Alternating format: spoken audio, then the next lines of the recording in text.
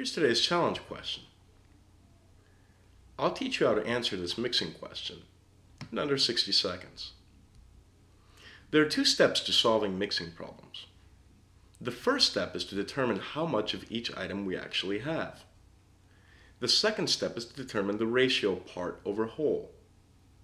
So what we're really interested in computing is the ratio of gallons of grape juice over total volume of juice. First, let's do the easy part. The first step is to calculate how much total volume we're working with.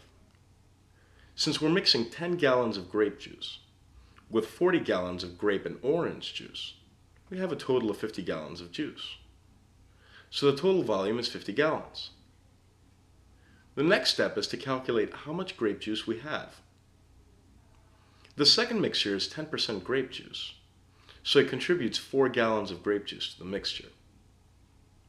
We also have another 10 gallons of grape juice being added to the mix. So in total, we have 14 gallons of grape juice. We're now ready to compute the percentage. 14 gallons of grape juice over 50 gallons of juice.